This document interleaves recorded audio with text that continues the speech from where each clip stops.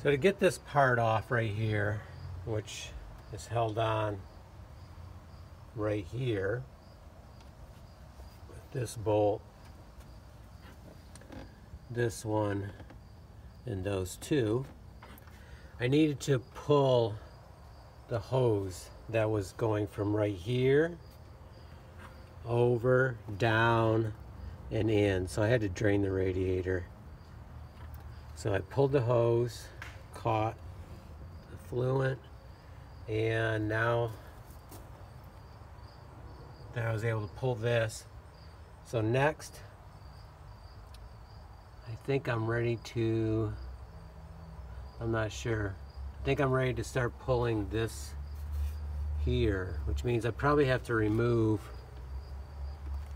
well, I'm not sure, I might have to, I don't think I can start pulling the water pump yet, but I may have to look at some videos.